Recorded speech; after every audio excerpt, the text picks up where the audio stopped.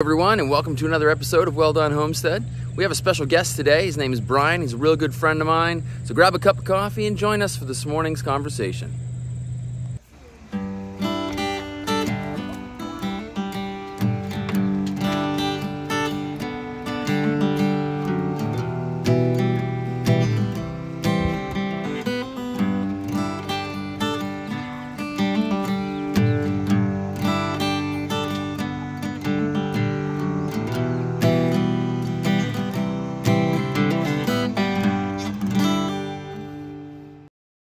Alrighty, good evening, ladies and gentlemen.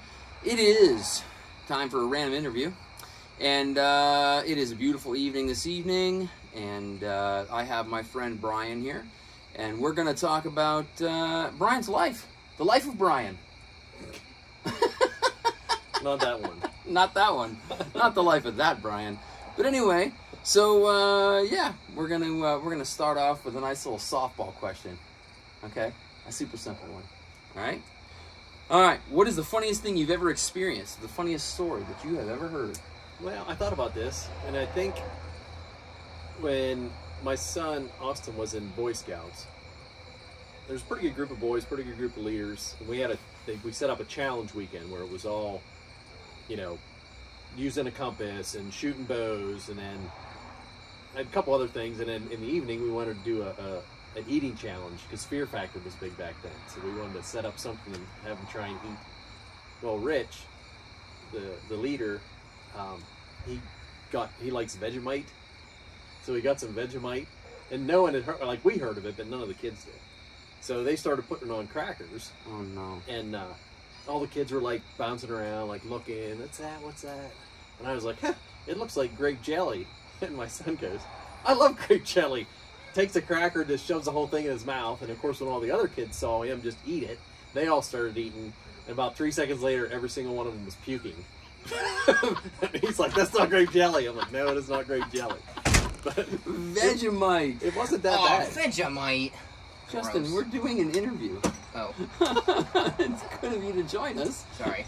You're good, bud. You're good. Okay. Okay. Vegemite. Vegemite.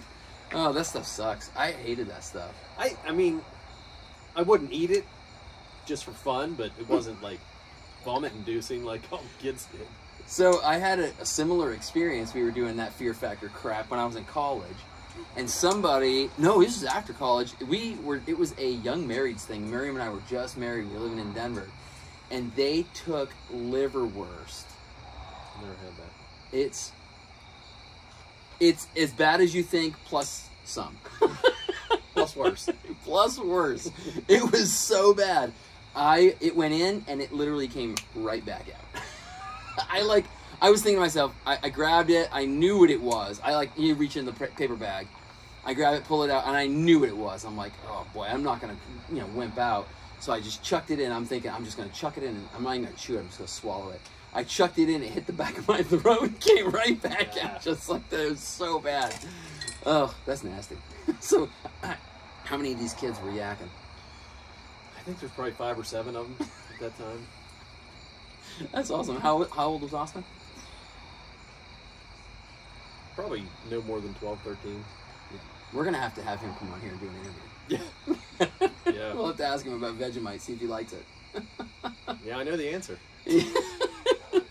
Oh, man. Yep, alrighty. Alright, so question number 2. What is your favorite activity, and why is it your favorite activity? Oh my gosh. Favorite activity? Let's keep this PG. Obviously. Man, I don't know.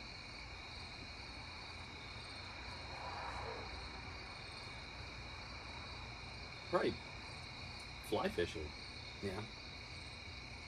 Because you don't have to catch fish. Right. It's just being out there, the methodical casting. It's kind of like you're trying to hit a specific target, and I don't know. It's more involved than any other kind of fishing, and it's peaceful. And if I don't catch any fish, I'm just as centered when I'm done fishing as when I started. Yeah, right on. Where if I go bass fishing or something, I'm not catching it, it's like, oh, this is a waste of time. Indeed. And it is different. Yeah. And you're the one that introduced me to fly fishing. Mhm. Gosh, 8 years ago, man. Can you believe that? Been a while. It's been a while. Yeah. And yeah, you got me hooked, no pun intended, completely hooked on fly fishing. I don't think I've used my spinning reel in many, many years, honestly. A long time. I haven't been bass fishing in a while. But yeah, fly fishing, I get that. Boy, I like being outside. I like the water. Yeah. I'm right there with you. That's cool. Good stuff.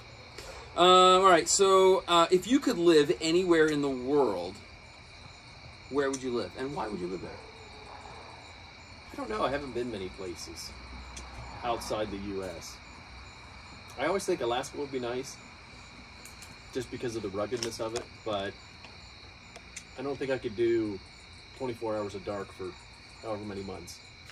Like if it was, you know, the days were kind of similar to here. Yeah. Anywhere west, Montana, anywhere mountainous and Yeah. you know, not as populated. Yeah, probably I'd say Montana because I've been out that way, so I actually Right know on. what it looks like. But Alaska, I think I would like. Fair enough. Yeah, right. I hear you. I hear you. There's something about the rugged mountains.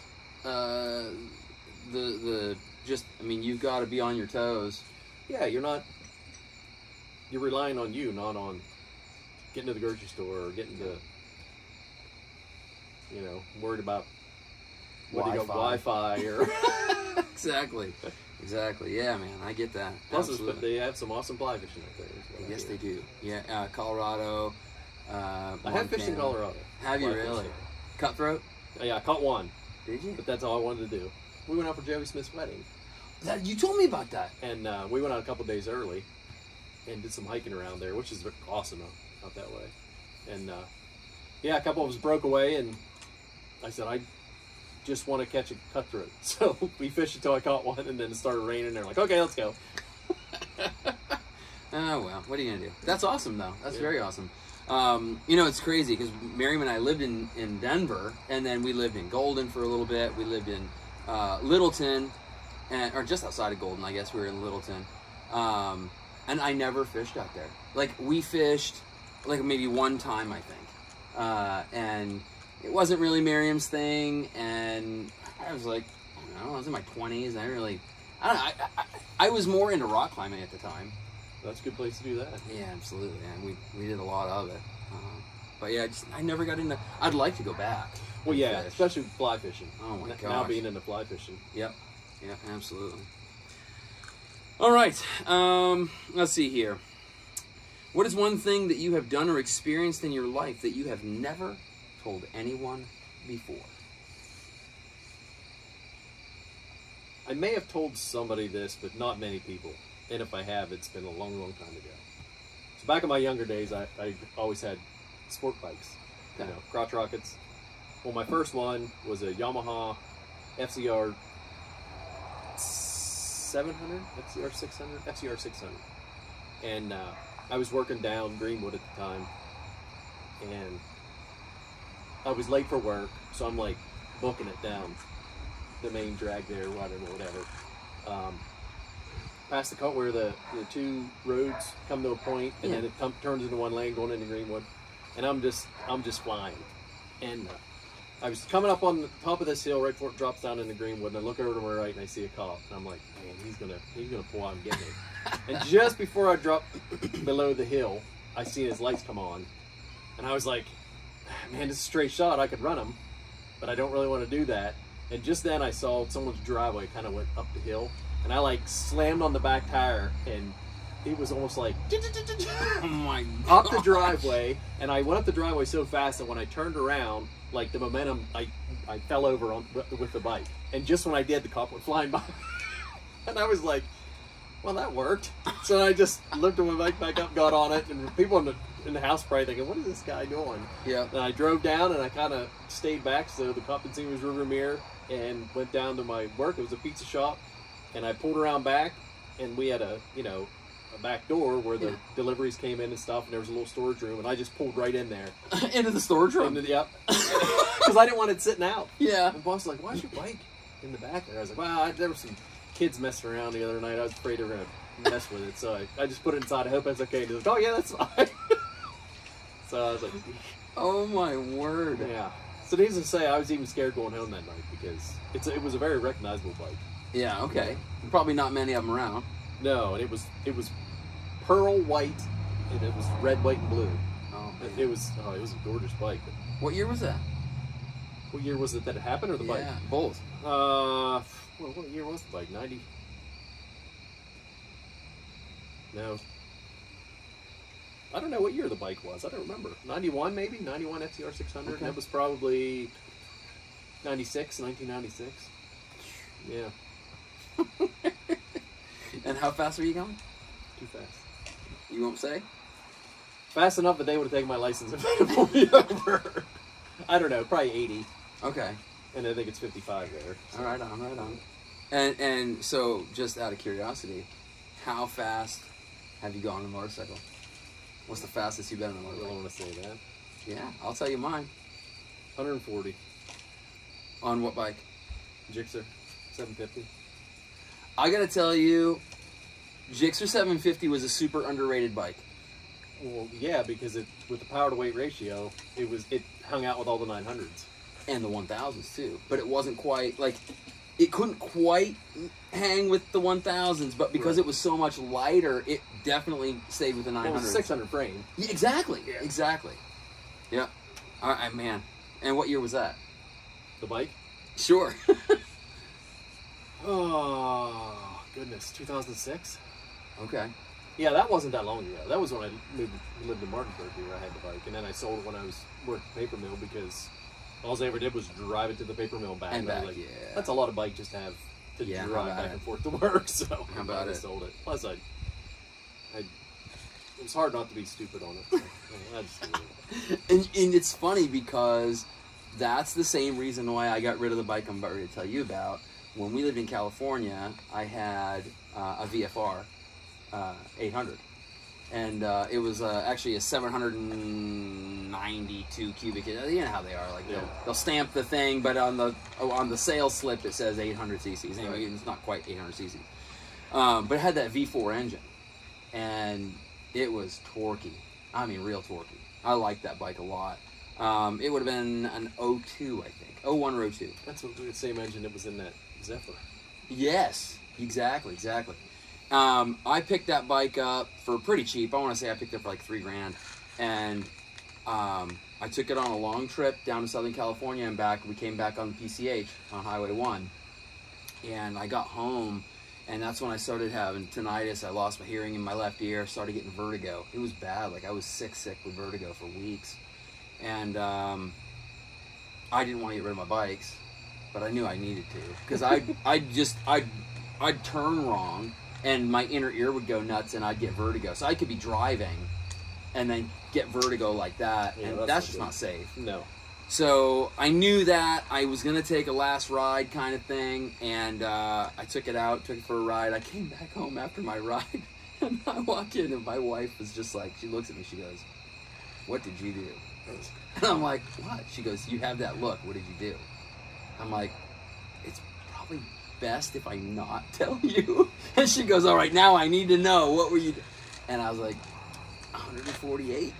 She goes, "You're selling that bike."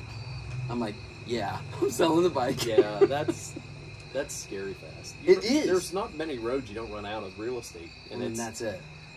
Yeah. There's a stretch along, it was Highway 4 near where we lived. And it was a straight stretch. I want to say it was like 4 miles long, straight stretch. But it was only 2 lanes, and there was orchards on each side. So a dog comes running out of the trees, and you're done. I mean, Oh, you yeah. a bee hitting your face, and you're done. I mean, it was crazy. I Tell you remember. what, that Route 40 down south. Oh yeah, That'd be a good stretch to see. yeah, it would. There's that stretch, Highway 70 through Kansas is nice too, Yeah. because it's straight for like 15 or 20 miles at a clip. But yeah, the things we do when we're young and stupid, right? I mean, it's only God's grace that, Yeah, I mean, really, that's facts. But, 100%. all right, We make the mistake so we can tell other people that they shouldn't. that's right. That's absolutely right. Yeah, absolutely. Alrighty, so let's see. Next question. What is the most challenging or difficult thing you have ever experienced in your life? When I was 3, I had an ingrown toenail, and it really bugged me. Yeah, but I got over it. So That's I'm good. I'm good. That's good. No, I guess I was in an accident where I worked, got burnt pretty bad. It was a boiling, high alkaline, way high alkaline, 14 pH chemical. It burnt my eyes, my arms, my legs. I couldn't see for a year.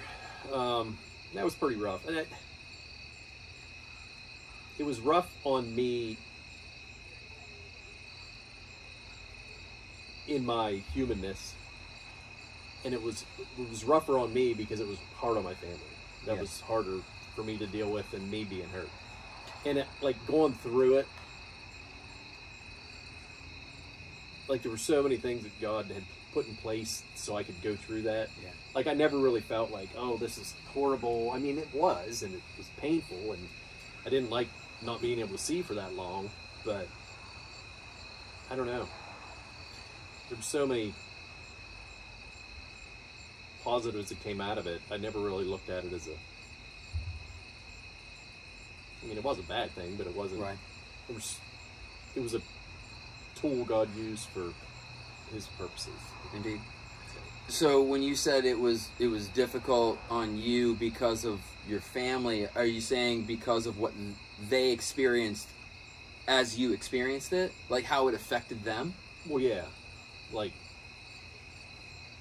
just like my wife pretty much had to wait on me hand and foot. Like, I couldn't even see to eat. I had to learn how to eat without being able to see my food. And, right. And that would limit what you could eat, like the things that you could eat, probably.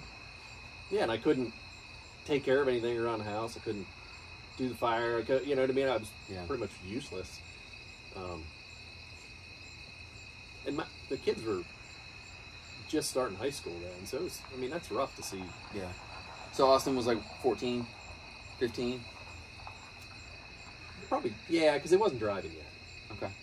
Yeah, probably 14, 15. And Kennedy's, what, 2 years behind him? Yeah, so she was 11 or 12. That is a challenge. Yeah.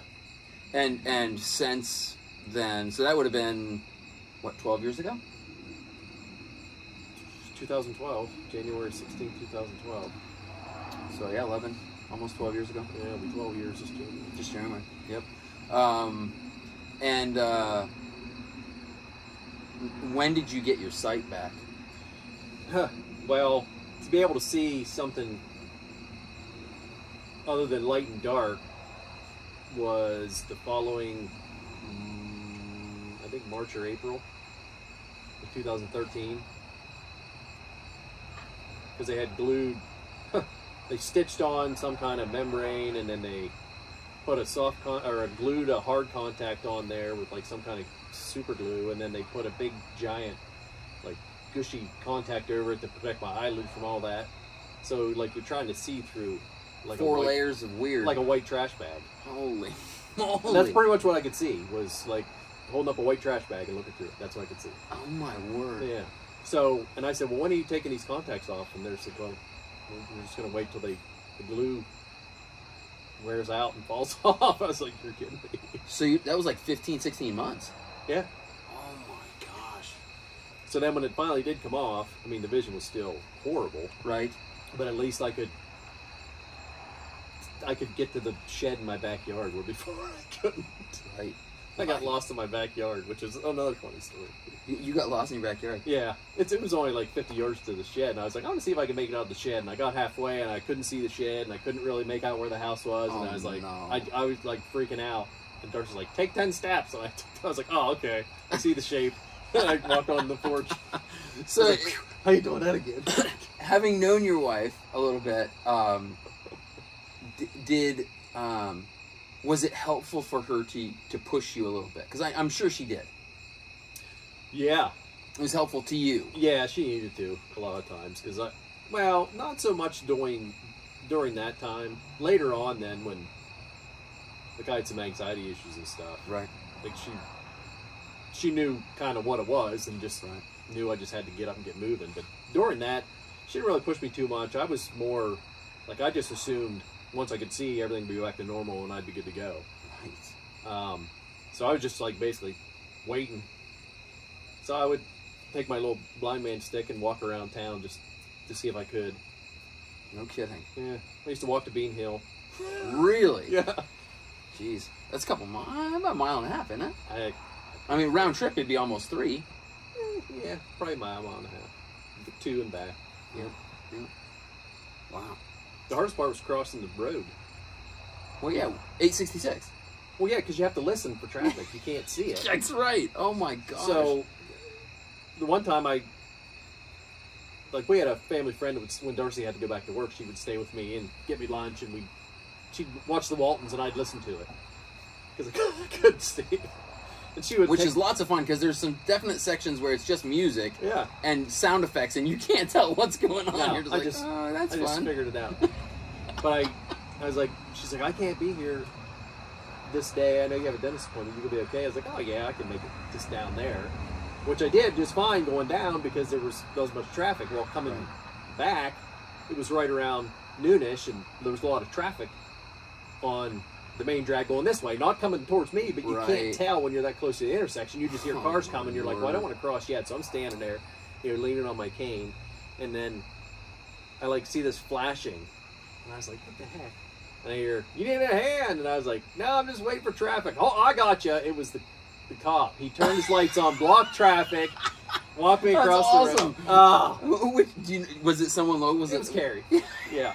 Oh man, he's awesome. I love that guy. I know. He's good. It was just like, that's one of those stories you just sit back and laugh. Yeah, indeed.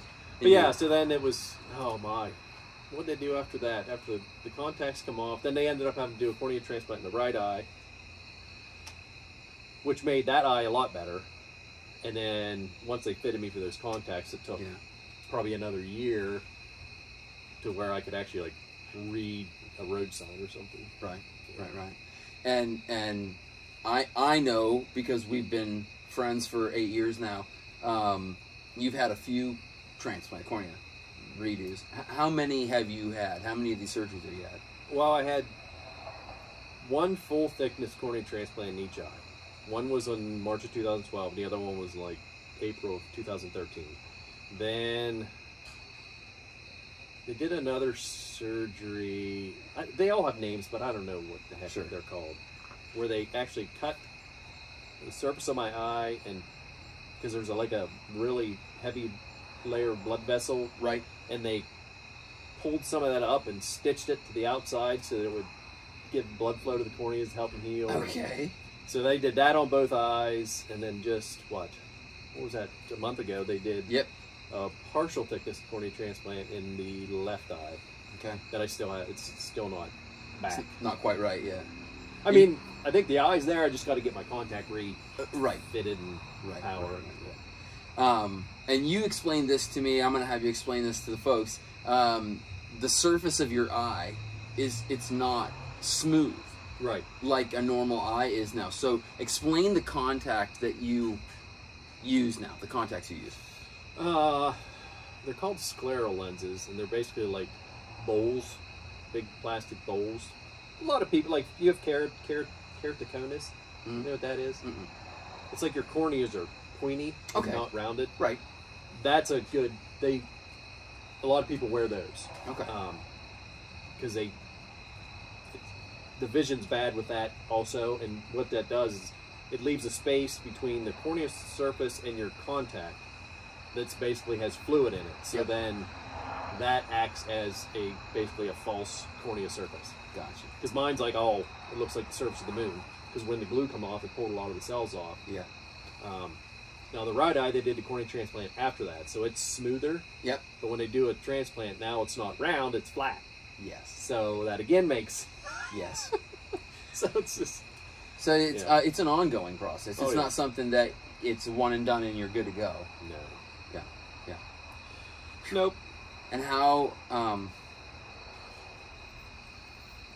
you mentioned that there were some good things that came out of this. Would you be willing to share some of that? Oh my. Just pick like a top 2. or top one even? Well, probably top one is I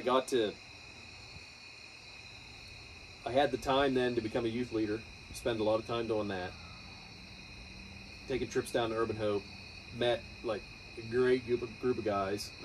You know, Skip and Chris, and you know, I wouldn't have met them if it wouldn't. I mean, I may have in time, but not to not to that degree. And then the second one, my brother-in-law rededicated his life to Christ, and my sister-in-law. That's good. Yeah. And they've been through it too. Yeah. So, and that's a totally different story, guys. We're not going to get into that one, but yeah, they've been through it too. That's very interesting. Very cool. Anything else that you want to share on that? Maybe on another Maybe. That's a whole interview in itself. Indeed. All right, so the next question then is, what are your thoughts about spirituality and the spiritual realm? Thoughts as far as existence? For you personally, what do you think about spirituality and the spiritual realm?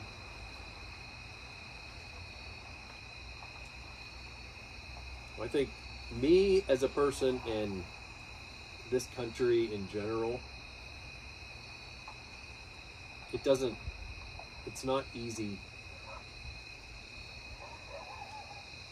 to even process or think about. Like, this is a land of distraction. You talk to missionaries that are they call us the West. Yeah. Like, there, it's an everyday thing. One, because they have to rely on something out of their control most days to even survive. So then the dark side of that is also relevant to them, and you know, they know like it's talked about. It's right. Like here, it's just we just don't think about it much. So if you want to, you have to make a concerted effort to try and comprehend it, because our minds are just everywhere. Yeah, very distracted. I would agree with that. And that's a really good way to put it, that we live in a culture of distraction. We really do. We really do. And it's just getting worse. Yeah. Yeah, absolutely. Absolutely. So if you'd be willing to maybe flesh some of this out, as far as how your view on spirituality has impacted you personally.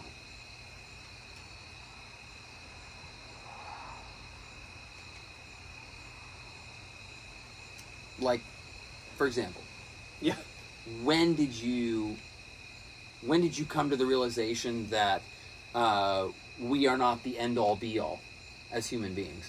I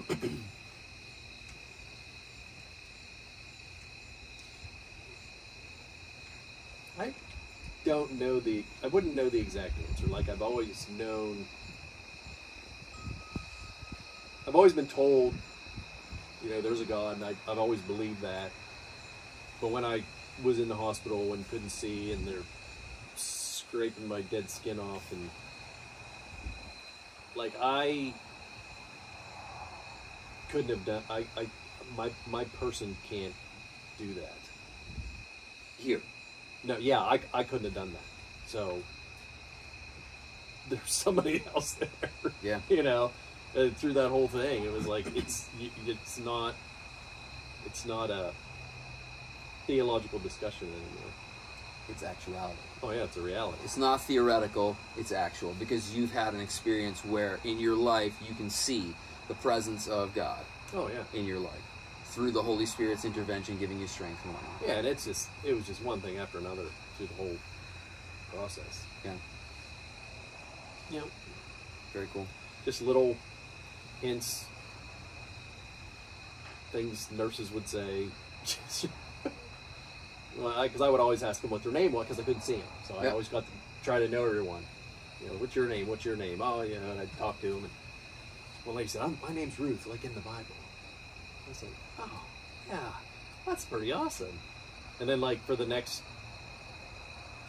month, I was like, I haven't seen Ruth, I haven't, you know, where's Ruth been? They're like, Ruth who? I was like, I don't know. She was here the other day. And they're like, no, Ruth works here. So, I mean, now they have people from other department Okay. to come in and take it. But she was just there that one time, and she was never there after No that. kidding. You know what I mean? She just happened to be there that one day and to give me that one word of encouragement from. So here's the question: do you think that it could have been an angel that came to encourage you in a time of need? Well, I don't know. They were there. Like she was wrapping my arms up. Like, so I don't know the answer to that one. But it's possible. It's possible. That's pretty cool. I mean, that's a funny thing when you can't see. Yeah. You're not distracted. So that's where a lot of the things, like even when. Hang on, I got to think about that for a minute. Just hang on for a second.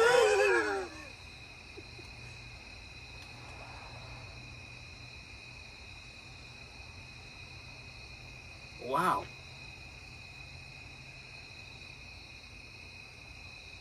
How many times are we distracted by what we see? Oh, every minute, every second. I- This will lead in, and I cheated. I wasn't in one of the other interviews, so I know what one of the other questions is. So this will lead into that. Which is, let's see. Well, we only have one question left. Oh, well, then it must be that one. But, yeah, like, people deny the existence of God because they can't see it, right? But when you can't see anything, anything's believable. Oh my gosh. Brian, that's crazy. hang on, I got to think about that for a minute. Seriously, yeah. Because if you can't see anything, and okay, hang on. Right, because if you're only relying on what you can see in order to believe it's real, so you take that one sense away, and then what? Everything you feel is all kind of like intuition, if you want to call it that. It's okay. Go to the next question. Because Dude, let's just have the conversation. Just go. they'll tie together. No, go. Just keep going. But if you ask a question, they'll know where I'm going to. No, dude, just go All with right. it. What was I? Like people. Yeah. Like there were so many people I had heard about and I knew of in our church, but I never knew what they looked like. Okay. So you're not distracted by anything, like visually. So you basically listen to them. You hear what you're more focused on what they're saying. You're listening to the inflection of their voice. Like you know that person more by meeting them when you couldn't see them than you can when you can. Indeed. Whether you try to or not, you know what I mean. Right. When you can see, like you can focus all you want to try not let it be distracted, but you can't, if a fly buzzes across your face, Yeah. you're distracted. You know what I Yeah. mean? So, Man, that's amazing. so you not that you like judge as a verb, like but you're unknowingly judging people all the time. Unconsciously. Like before you even Oh, of course. see, yeah, it's subconsciously your mind is judging someone based on your whole life experience, what what you've you seen see. on TV, what you've Yes. you know what I mean? Yes. So before you even say you want to talk to that person, before you even step up to that person, your mind's already judged them, and it's going to change how you react to that person.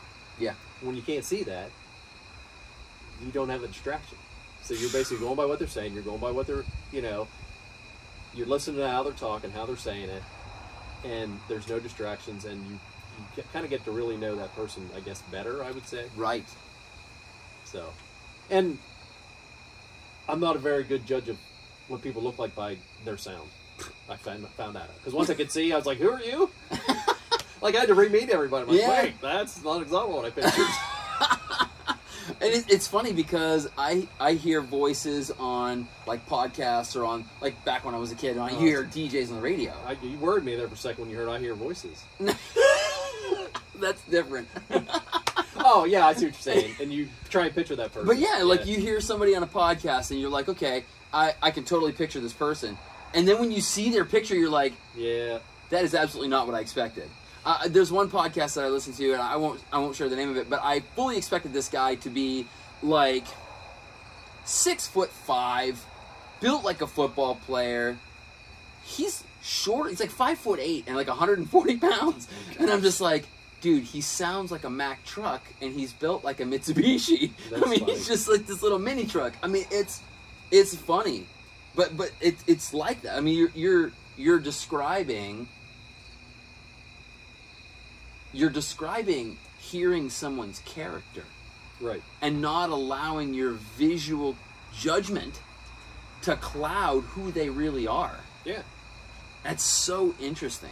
I mean, I have never really thought about that before. And that's one of those things where, like I say, I don't take much bad away from. That's one of the great things that I was able to experience through that. Was just because people come over and bring meals because when one starts to go back to work, I couldn't cook. Right. She couldn't cook. Right. So people just bring over meals and they'd come in and talk, and I'd be like, "Who are you?" Yeah. Oh, nice to meet you. And then No they'd talk kidding. for an hour. Yeah. Wow. That's pretty cool. That's pretty amazing. Was it frightening What? not being able to see?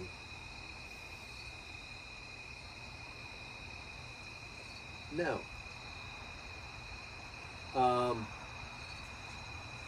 To a point. I got used to things a certain way. Right. Like my wife was there every single day I think for the first couple months she was allowed to stay home. Okay. And I didn't realize the one night she was going to go to a concert or something. She had tickets for not years ago, months before my accident ever happened.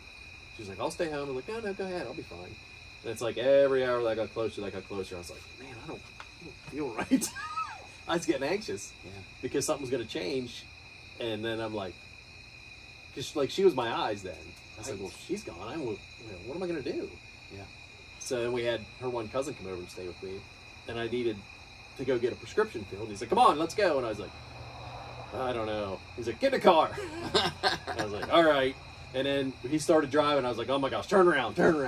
He's like, "Just shut up and sit down. We're going to get your prescription." And that, you just got to, once you got out there. And like when I was in the backyard and got lost, I was like, "Oh my gosh, this is horrible." And that's when I started walking around town. I was like, I can't just be stuck here. Right. And I think that's what was scary is you put limitations on yourself that you don't even realize you are until you step out of like your little bubble of security and be like, oh wait, this is a whole different place. But Would you say that is pretty much how we all, I mean, I think every one of us, even if we have all of our faculties, put limits on ourselves because we're afraid of taking the risk. oh yeah, 100%. Interesting. Very cool. All right, we'll move on to the last question. All right, last question. What is one thing that you would? Let me start that over again. What is one thing that you would change in this world if you were able to, and why? Okay. So, how I said when I couldn't see, I wasn't visually judging people. Couple that with in Marine Corps boot camp, everyone's a shade of a green. You're either light green or dark green. That's like and not that I often say I wish everyone could just see everyone as the same color. That's not quite accurate either because that's history. That's that's family. But just to actually be able to see past the judgment and the bias long enough to get to know somebody. Like people could have that ability to figure to close their eyes before they meet someone. Right. You know what I mean? Right. Well, when you and you served how many years in the Corps? 6. 6 years. One tour. Yep. And it's interesting because I don't know how it is now because I think things have changed pretty considerably. Things have changed in the military. Well, we won't get into that. Yeah. That's a whole different topic of conversation. But back in the 80s, 90s, when you would have been in the 90s, all your prejudice went out the window. Well, yeah. Any of your inhibitions about somebody, no matter what they looked like, smelled like, talked like, whatever, they went out the window because you had to be willing and able to rely on each other, and they had to be willing and able to rely on you. Well, yeah. Yeah, a prejudice is just going to get you killed. That's it. You know what I mean? Yeah. And that's I mean, that's where a lot of trouble today comes from, is just they look at a color, or they look at a, you know, the clothes, and they you know, people just form a judgment about someone and then never even talk to them, or they don't talk to them because of things they judge, and then they miss opportunities. And it's just, you can just see people as people. Facts. I mean, if I cut me, I'm going to bleed red. If I cut anyone else on this whole entire planet, they're going to bleed red. Unless they're a lizard person. Right. Or what was that guy on Star Trek? What, named Green? Oh gosh, what was it? Klingon? Was he Klingon? I don't know. Yeah, I don't know. I'm not a big Star Trek fan. Me neither. Yeah. I mean, that's... Yeah, exactly. Skin is clothes that we never take off. Yeah. Everything inside's the same. Like, so Yeah. why do we look at the clothes differently? I don't know. Yeah, I hear you. I hear you. Very cool. All right, so if someone that's watching is discouraged today, give them a word of encouragement.